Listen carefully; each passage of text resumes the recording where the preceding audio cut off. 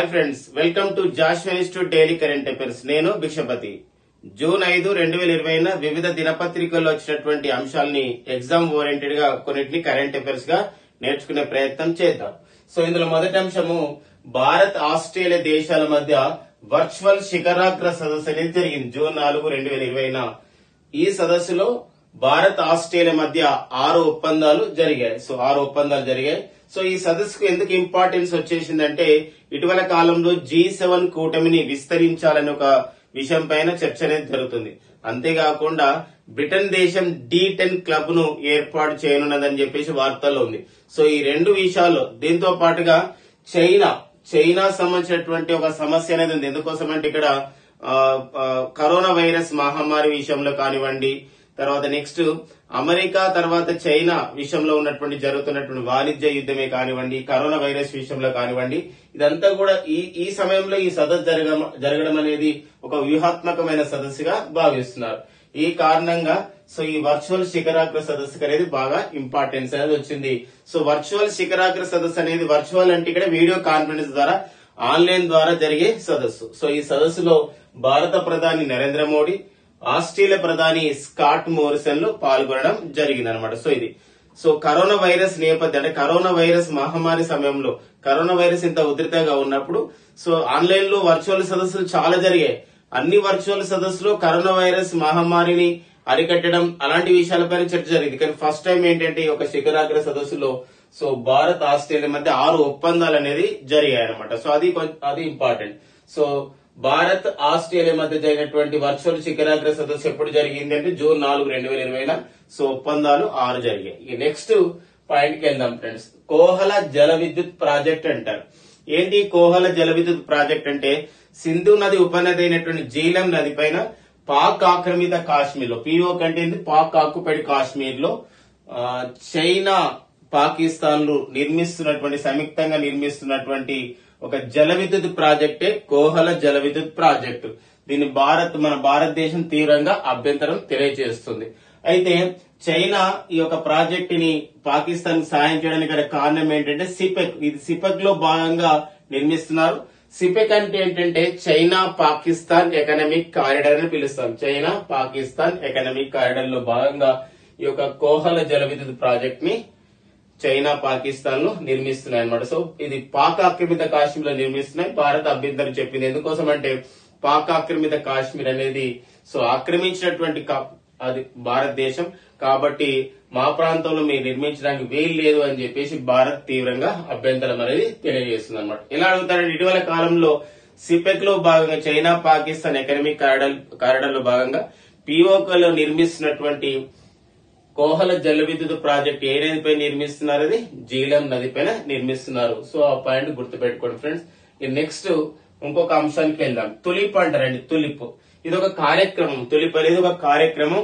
కేంద్ర పట్టణాభివృద్ధి వ్యవహారాల మంత్రిత్వ శాఖ, దాంతో పాటు కేంద్ర మానవ వనరుల అభివృద్ధి మంత్రిత్వ శాఖ సంయుక్తంగా ప్రారంభించినటువంటి కార్యక్రమమే తులిప్. దీనికి సపోర్ట్ చేస్తుంది, మద్దతు ఇస్తున్నటువంటి సంస్థ ఏదంటే AICTE all India council for technical education ఏదైతే సంస్థ ఉందో ఈ తులిప్ కార్యక్రమానికి సపోర్ట్ చేస్తుంది. ఏంటి తులిప్ కార్యక్రమం అంటే? తులిప్ కార్యక్రమం అబ్రివేషన్ చూసినట్లయితే దాన్ని బట్టి తెలుస్తుంది urban learning internship programme.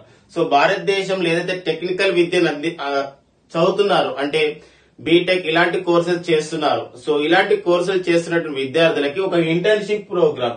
So దీన్ని ఎవరు నిర్వహిస్తున్నారంటే కేంద్ర పట్టణాభివృద్ధి శాఖ, కేంద్ర మానవ వనరుల అభివృద్ధి శాఖ. దీని యొక్క ఉద్దేశం ఏంటంటే జూన్ 25, 2015 సో మనం ఈ యొక్క స్మార్ట్ సిటీస్ అనే కార్యక్రమాన్ని ప్రారంభించుకున్నారు. సో ఈ కార్యక్రమంలో భాగంగా జూన్ లో 25 ప్రారంభించినటువంటి స్మార్ట్ సిటీలో భాగంగా భారతదేశంలో 100 స్మార్ట్ సిటీస్ ని అభివృద్ధి చేస్తున్నారు. 100 స్మార్ట్ సిటీస్ ని ఒక ప్రపంచ స్థాయి మౌలిక సదుపాయాల కల్పన చేయడం అనే లక్ష్యంతో ఈ స్మార్ట్ సిటీస్ అనే కార్యక్రమం అనేది ప్రారంభించబడింది. అయితే ఈ 100 స్మార్ట్ సిటీస్ ని మరింత అభివృద్ధి చేసే క్రమంలో ఈ యొక్క సాంకేతిక విద్యార్థుల యొక్క అధ్యయనం చేసి మరిన్ని సౌకర్యాలు కల్పించే విధంగా ఉండాలనేది ఈ తులిప్ కార్యక్రమం. దాని అబ్రివేషన్ గమనించినట్లయితే the urban learning internship programme. ఎవరు మద్దతు ఇస్తున్నారు ఈ కార్యక్రమానికంటే AICTE. AICTE. What is AICTE అండి? All India council for the technical education అంటారు. ప్రజెంట్ ఏఐసిటికి చైర్మన్ గా ఉన్నవారు ఎవరంటే అనిల్. సో అనిల్ సహస్రబుడే అనేవారు సో ఏఐసిటిస్ కి చైర్మన్ గా పనిచేస్తున్నారు. ప్రస్తుతం మరి కేంద్ర పట్టణాభివృద్ధి శాఖ మంత్రి ఎవరు అంటే సో హర్దీప్ సింగ్ పురి. కేంద్ర పౌర విమానయాన శాఖ మంత్రి కూడా ఎవరండి? హర్దీప్ సింగ్ పురి అన్నమాట. తర్వాత కేంద్ర మానవ వనరుల అభివృద్ధి శాఖ మంత్రిగా పనిచేస్తున్న వారు రమేష్ పోఖ్రియాల్ నిశాంక్. సో ఇవి తులిప్ అనే కార్యక్రమం. సో మరో కార్యక్రమం ఏంటంటే స్వదేశ్ కార్యక్రమం అంట. ఏంటి స్వదేశ్ కార్యక్రమం యొక్క ఉద్దేశం ఏంటంటే ఇది స్వదేశీ కార్యక్రమాన్ని కేంద్ర విదేశాంగ మంత్రిత్వ శాఖ, కేంద్ర నైపుణ్యాభివృద్ధి మంత్రిత్వ శాఖలు ఈ యొక్క కార్యక్రమాన్ని నిర్వహిస్తున్నాయి. దీని యొక్క ఉద్దేశం ఏంటంటే స్వదేశ్ కార్యక్రమం ఉద్దేశం ఏంటంటే వందే భారత్ మిషన్ లో భాగంగా వివిధ దేశాల్లో ఉన్నటువంటి భారతీయులు స్వదేశానికి రావడం జరిగింది. సో వందే భారత్ మిషన్ ఎందుకు నిర్వహించింది మన భారత ప్రభుత్వం అంటే ఈ యొక్క కోవిడ్-19 పాండమిక్, ఈ కోవిడ్-19 మహమ్మారి కారణంగా వివిధ దేశాల్లో భారతీయులు ఉన్నారు. సో వారిని మనం స్వదేశానికి తీసుకురావడం జరిగింది. అయితే వచ్చిన తర్వాత అక్కడ ఈ యొక్క కోవిడ్-19 మహమ్మారి కారణంగా ఏమైందంటే వారి యొక్క ఉద్యోగాల్లో సమస్య వచ్చింది. ఎందుకోసం అంటే చాలా కంపెనీలు మూతపడిపోయాయి. అలాంటప్పుడు మరి వాళ్ళకి ఇక్కడ ఉపాధి ఇవ్వాలంటే వాళ్ళ యొక్క స్కిల్స్ మనకు తెలియాలి, వాళ్ళ యొక్క నైపుణ్యాలు తెలియాలి. ఆ నైపుణ్యాలు భారతదేశ అభివృద్ధికి ఉపయోగపడాలి. సో ఇదే స్వదేశీ కార్యక్రమం. సో స్వదేశీ కార్యక్రమంలో మరి దాని యొక్క అబ్రివేషన్ చూసినట్లయితే skilled workers arrival data base for employment support. So మరొకసారి friends, Swades SWADS skilled workers arrival data base for the employment support అని చెప్పేసి అంటారు. సో ఇలాంటి అబ్రివేషన్స్ మనకు రానున్నటువంటి పోటీ పరీక్షల్లో ఎక్స్పెక్ట్ చేయొచ్చు. చాలా ప్రతి ఒక సంబంధించిన క్లాసులో సెషన్ లో మనకి అబ్రివేషన్స్ అనేది వస్తున్నాయి. సో ఇలాంటి సందర్భం గతంలో ఎప్పుడు ఇలాంటి జరగలేదు. కానీ కాబట్టి రానున్నటువంటి పోటీ పరీక్షల్లో అబ్రివేషన్స్ పరంగా ఇలాంటి మనకి ఇంపార్టెంట్. అంతేకాకుండా వాళ్ళు చేస్తున్న విషయం కూడా మనకు తెలియాలి. Vande Bharat machine. So Vande Bharat machine ఒక వివిధ దేశాల్లో ఈ యొక్క కరోనా వైరస్ మహమ్మారి కారణంగా చిక్కున్న భారతీయులని స్వదేశానికి తీసుకురావడానికి భారత వైమానిక దళం చేపట్టింది. భారత సంబంధించిన పౌర విమానయాన శాఖ చేపట్టినటువంటి సహాయక చర్య.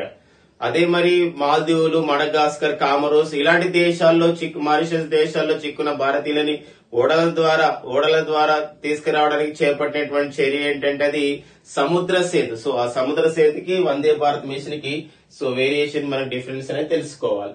ఇది ఫ్రెండ్స్, ఇది స్వదేశ్ కార్యక్రమం. Next bumble Julka committee.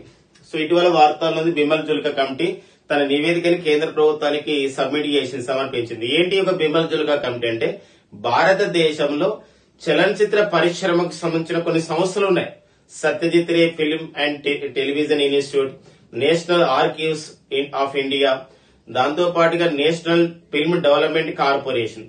ఇలాంటి సంస్థలని ఎలా బలోపేతం చేయాలి, ఎలా ఏతుబద్ధీకరణ చేయాలి, ఎలా వాటిని ఒక అభివృద్ధి పదంలో తీసుకురావాలి, ఒక చలనచిత్ర పరిశ్రమ ద్వారా ఇంకా భారతదేశం ఇంకా మార్పులు తీసుకురావడానికి ఉంటుందా అని చెప్పేసి ఒక కమిటీని నియమించడం జరిగింది. ఇన్ఫర్మేషన్ బ్రాడ్కాస్టింగ్ మినిస్ట్రీ అంటే సమాచార ప్రసార శాఖ. సో బిమల్ జుల్కా కమిటీ దాన్ని ఎలా ఇంకా బలోపేతం చేయాలి అనే విషయం పైన అధ్యయనం చేసి నివేదికను సమర్పించింది. మనకి ఎగ్జామినేషన్ పాయింట్ ఆఫ్ లో బిమల్ జుల్కా కమిటీని ఏ విషయంలో అధ్యయనం చేశారంటే భారతదేశంలో చలనచిత్ర పరిశ్రమకు సంబంధించిన సంస్థలని ఏతుబద్ధీకరణ చేయాలనే విషయంలోనే ఈ యొక్క కమిటీని ఏర్పాటు చేశారని గుర్తుపెట్టుకోండి, బిమల్ జుల్కా కమిటీ. సో ప్రస్తుతం బిమల్ జుల్కా అనే వారు ఇతను ఎలా పనిచేస్తున్నారు, మన ఒక విభాగానికి తన అధిపతిగా ఉన్నారు. సో సిఐసి అంటాం. సిఐసి అంటే భారత ప్రధాన సమాచార కమిషనర్. అంటే ఈ పదవిని చేపట్టక ముందే బిమల్ జుల్కా ఈ యొక్క కమిటీకి అధ్యయనం చేయడం జరిగింది, హెడ్గా పనిచేయడం జరిగింది. తర్వాత కాలంలో దీన్ని సిఐసిగా ప్రస్తుతం కొనసాగుతున్నారు. సో ఆ పాయింట్ ని కొంచెం కన్ఫ్యూజ్ కాకుండా నేర్చుకోండి. సో సిఐసి అంటే భారత ప్రధాన సమాచార కమిషనర్ కి అపాయింట్ కన్నా ముందే ఇతను ఈ యొక్క కమిటీలో పనిచేయడం జరిగింది. తర్వాత సిఐసిగా నియమితులు కావడం జరిగింది. భారత ప్రధాన సమాచార కమిషనర్ ఎవరండి? బిమల్ జుల్కా. 2005లో సమాచార హక్కు చట్టం ద్వారా ఈ యొక్క పోస్ట్ అనేది నియమిస్తారు. భారత ప్రధాన సమాచార కమిషనర్ బిమల్ జుల్కా. సో ఇది దీంతో పాటుగా మరో ముఖ్యమైనటువంటి కార్యక్రమం నిన్న ఆంధ్రప్రదేశ్ రాష్ట్రంలో ప్రారంభించబడింది. అంటే ఇది రెండో విడత కార్యక్రమం వైఎస్ఆర్ వాహన మిత్ర. ఆల్రెడీ 2019 ఇది ప్రారంభించారు. 2019 అక్టోబర్ 4న ఈ కార్యక్రమం ప్రారంభించబడింది. ఏంటి ఈ యొక్క కార్యక్రమం ఉద్దేశం ఏంటంటే ఆంధ్రప్రదేశ్ రాష్ట్రంలో సొంత వాహనాలు కలిగినటువంటి టాక్సీ డ్రైవర్లే కానివ్వండి, మ్యాక్స్ క్యాబ్ డ్రైవర్లే కానివ్వండి, వారికి వాహనాల రిపేర్ గురించి కానివ్వండి, ఇన్సూరెన్స్ గురించి కానివ్వండి, దాంతో ఫిట్నెస్ సర్టిఫికెట్ల గురించి కానివ్వండి, సంవత్సరానికి 10,000 రూపాయలు ఇచ్చే ఒక కార్యక్రమం, 10,000 రూపాయలు ఇచ్చే కార్యక్రమం. సో ఆల్రెడీ 2019 అక్టోబర్ 4న ప్రారంభించబడింది. అయితే మళ్లీ ఈ కార్యక్రమాన్ని మరి రెండవ దశలో ఈ రోజు అంటే నిన్న ఇది జూన్ 4 2020న ఈ కార్యక్రమాన్ని మళ్లీ రెండో దశలో భాగంగా మళ్లీ ఎవరికైతే ఆ టాక్సీ డ్రైవర్లు ఉన్నారో, మ్యాక్స్ క్యాబ్ డ్రైవర్లు ఉన్నారో వారికి ఫిట్నెస్ గురించి, ఫిట్నెస్ సర్టిఫికేట్ గురించి, రిపేర్ల గురించి బీమా సౌకర్యం కల్పించడానికి, వాహనాలకు బీమా సౌకర్యం కల్పించడానికి 10,000 రూపాయలని అందించడం జరిగింది. 2,62,493 మందికి లబ్దిదారులుగా ఉన్నారన్నమాట. 2,62,000 మంది అనమాట. 2,62,493 మందికి లబ్దిదారులుగా ఉన్నటువంటి కార్యక్రమమే వైఎస్ఆర్ వాహన మిత్ర కార్యక్రమం. సో లాస్ట్ ఇయర్ కన్నా ఈ సంవత్సరం 37,756 మందికి ఎక్కువ ఇవ్వడం జరిగింది. లాస్ట్ ఇయర్ కన్నా 2019 కన్నా ఈసారికి ఇంకా మరొక 37,756 మందికి ఈ యొక్క లబ్ధి చేకూర్చడం జరిగింది వైఎస్ఆర్ వాహన మిత్ర కార్యక్రమం. సో ఈ రెండు రకాల బిట్టు ఎలా అంటే వైఎస్ఆర్ వాహన మిత్ర ఎప్పుడు ప్రారంభించబడిందంటే 2019 అక్టోబర్ 4. 2020లో మళ్ళీ ఎప్పుడు ఇవ్వడం జరిగిందంటే జూన్ 4, 2020. అంటే దీనికన్నా ముందు ప్రతి సంవత్సరం అక్టోబర్ లో లాస్ట్ ఇయర్ ఇద్దామనుకున్నారు. కానీ ఇప్పుడున్నటువంటి కరోనా మహమ్మారి విషయంలో సో ఉపాధి తక్కువైన పరిస్థితి కనబడుతుంది కాబట్టి ఒక 4 months ముందే ఈ యొక్క వైఎస్ఆర్ వాహన మిత్ర కార్యక్రమాన్ని ఇస్తున్నట్లు ముఖ్యమంత్రి శ్రీ వైఎస్ జగన్మోహన్ రెడ్డి గారు చెప్పడం జరిగిందనమాట. సో ఇది జూన్ 5, 2020న జరిగినట్టు మరో ముఖ్యమైనటువంటి అంశాలు కొన్ని ఉన్నాయి. ఇంకోటి జూన్ 5. సో జూన్ 5ని మనం ఎలా జరుపుకుంటామో వ్యూయర్స్ మీ అందరూ కూడా తెలుసు ఫ్రెండ్స్. ఏంటంటే ప్రపంచ పర్యావరణ దినోత్సవం. 1972 June 5న UNEP United nations environment programme అనే సంస్థ ఎక్కడ ఏర్పాటు చేయబడింది? యునైటెడ్ నేషన్స్ ఎన్విరాన్మెంట్ ప్రోగ్రామ్ అనే సంస్థ కెన్యా రాజధాని నైరోబీలో ఏర్పాటు చేయబడింది. అందుకే మనం ప్రతి సంవత్సరం జూన్ 5ను ప్రపంచ పర్యావరణ దినోత్సవంగా జరుపుకుంటున్నాం. అయితే మరి ప్రతి సంవత్సరం థీమ్స్ ఇస్తారు, ఇతివృత్తాలు ఇస్తారు. ఫోకస్డ్ కంట్రీ కూడా ఉంటుంది, థీమ్ కంట్రీ ఉంటుంది. అంటే ఆ దేశం ఆ సంవత్సరానికి ఆ పర్యావరణ దినోత్సవం జరుపుకుంటుంది. సో ఆ విషయంలో మనం 2018లో మన భారతదేశం పర్యావరణ దినోత్సవం జరుపుకుంది. 2019లో పర్యావరణ దినోత్సవానికి ఫోకస్డ్ కంట్రీగా ఉన్నది ఏదంటే చైనా. లైక్ దట్ ఇక్కడ కూడా ఏంటంటే మరి 2020 సంవత్సరానికి ఫోకస్డ్ కంట్రీగా, థీమ్ కంట్రీగా ఏ దేశం వ్యవహరించింది అంతర్జాతీయ పర్యావరణ దినోత్సవానికంటే కొలంబియా దేశం. ఏదండి కొలంబియా దేశం ఇచ్చింది. దీనికి మద్దతు ఇచ్చినటువంటి సంస్థ నేను కూడా ఉంటానని ఆ యొక్క కొలంబియా దేశానికి మద్దతు ఇచ్చిన సంస్థ ఏదంటే అది దట్ ఈస్ జర్మన్ దేశం అనేది సో మద్దతు ఇవ్వడం జరిగింది. అయితే ఇక్కడ రెండో థీమ్స్ ఉన్నాయి. ఒకటి యుఎన్ఈపి ఇచ్చిన థీమ్, ఒకటి United nations environment programme June 5, 2020కి ఇచ్చిన థీమ్ ఏంటంటే time for nature. Time for nature అండి, ఇక్కడ రాసుకునే ప్రయత్నం చేద్దామండి. సో టైమ్ ఫర్ నేచర్ అనేది ఈ యొక్క యుఎన్ఈపి ఇచ్చిందండి, ఐక్యరాజ్య సమితి పర్యావరణ విభాగం ఇచ్చింది. అలా కాకుండా కొలంబియా దేశం, తర్వాత నెక్స్ట్ ఈ యొక్క జర్మనీ దేశాలు సంయుక్తంగా ఒక థీమ్ ఇచ్చాయి. దాన్ని సెలబ్రేట్ బయోడైవర్సిటీ అంటారు. ఏంటండి సెలబ్రేట్ బయోడైవర్సిటీ. సో ఎగ్జామ్ లో ఎలా వస్తుందని కన్ఫ్యూజ్ కానవసరం లేదు, వాళ్ళు అడిగే విధానం ఖచ్చితంగా అలానే ఉంటుంది. టైమ్ ఫర్ నేచర్ కి మనము ఇంపార్టెన్స్ ఇవ్వాలి. అది లేకపోతే then we choose for that celebrate the biodiversity. So ఇవి జూన్ 5, 2020 జరిగినటువంటి వచ్చినటువంటి కొన్ని ముఖ్యమైనటువంటి కరెంట్ అఫైర్స్. యాజ్ యూజువల్ గా మనం నిన్న 2 questions అడగడం జరిగింది. సో దాన్ని కూడా చాలా మంది చేయడం జరిగింది. సో ఏంటంటే ఫస్ట్ క్వశ్చన్ కి ఆన్సర్ నిన్న డిఆర్డిఓ తయారు చేసినటువంటి డిస్ఇన్ఫెక్షన్ ఎక్విప్మెంట్ ఏంటంటే అది ఓకేనా అల్ట్రా స్వచ్. మరొకటి వరల్డ్ స్టార్ట్అప్ ఎకోసిస్టమ్ లో అమెరికా మొదటి స్థానంలోగా భారత్ 23వ స్థానంలో ఉంది. అది కూడా ఎక్సలెంట్ రాశారు. సో అందరూ కూడా వెల్ డన్. సో మళ్ళీ ఈ రోజు కూడా 2 questions అడుగుతున్నాం. Kritika పాండేకి Commonwealth short story praise వచ్చింది. అయితే ఏ పుస్తక రచన గాను వచ్చింది? For which book she won the Commonwealth short story praise. Kritika పాండేకి A book రచనకు గాను వచ్చింది. మరొకటి చాలా ఈజీది. కోల్కతా పోర్ట్ ట్రస్ట్ కు పెట్టినటువంటి కొత్త పేరేంటి? ఇటీవల కేంద్ర ప్రభుత్వం కోల్కతా పోర్ట్ ట్రస్ట్ కు ఏమని పేరు పెట్టింది? దీని కేంద్ర మంత్రి మండలి కూడా ఆమోదించింది. ఈ 2 క్వశ్చన్స్ కి ఆన్సర్ ప్రీవియస్ వీడియోలో ఉంటాయి. సో వాటిని చూస్తూ లేదా కామెంట్ సెక్షన్ లో రాయండి. Thank you very much.